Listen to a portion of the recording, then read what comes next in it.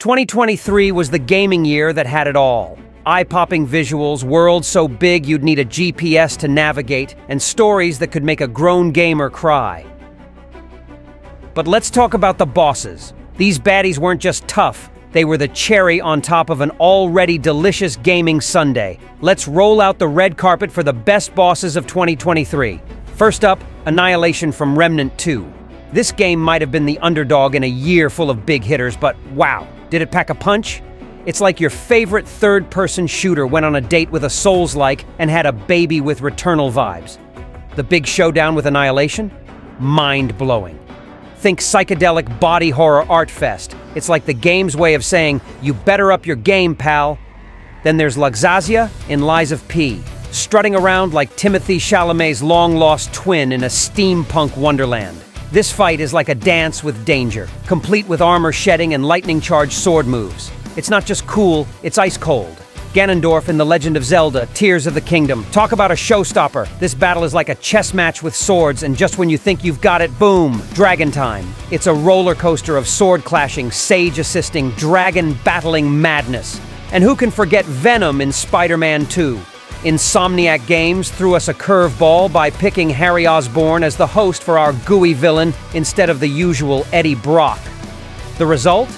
A heart-wrenching bromance turned epic showdown. It's like watching a superhero soap opera with the fate of the planet at stake. Horizon Forbidden West. Burning Shores brought us the Horus Titan, a behemoth that made full use of the PS5's muscles. This wasn't just a fight. It was a cinematic spectacle, complete with running, climbing, and a whole lot of dodging. Ultima in Final Fantasy XVI was the epitome of what a final boss should be. It was like the game's final exam, where you had to use everything you learned to survive an onslaught of epic attacks. And that final punch? Chef's kiss. Armored Core 6 gave us the Ibis Series CEL 240, a boss fight that was like playing chess while riding a roller coaster. This mech was no joke, faster, stronger, and surrounded by a swarm of drones. And the setting? A field of shallow water, making it a no-holds-barred, skill-based showdown. Hi-Fi Rush's Roquefort was a rhythmic romp against a number-crunching old man who turns into a mega wolf mecha. It's like fighting the big bad wolf in a music video, with each phase bringing a new beat to dance or fight to. In Wolong Fallen Dynasty, facing Lu Bu was like going up against the schoolyard bully, but this bully had a horse and a flaming spear. Even with a couple of legendary warriors on your side, Lu Bu was a one-man army. Lastly, Star Wars Jedi Survivor brought us Bodhi Akuna.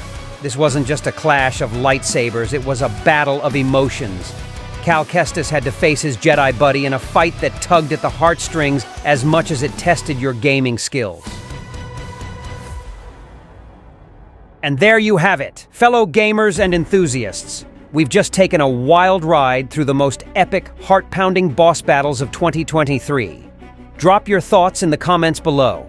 If you enjoyed our journey through 2023's best boss fights, make sure to like, subscribe, and ring that notification bell to stay updated with all things Quriosity. We've got plenty more gaming content coming your way. Until next time, keep leveling up and stay curious. This is Chris, signing off from Quriosity.